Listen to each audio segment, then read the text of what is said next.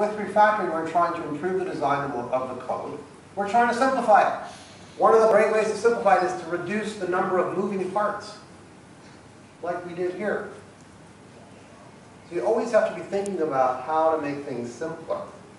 Sometimes there's a variety of ways you can do that, right? Sometimes it's as bold as swapping out a whole bunch of code that used to exist and using the library that already does the work, right?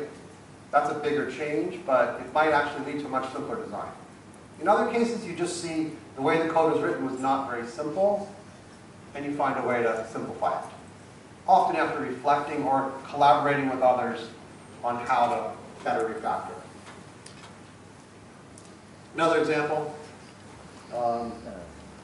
someone actually purchased for me this complicated kettle with all these buttons and ability to set temperature at a certain number, and I'm like, we returned it.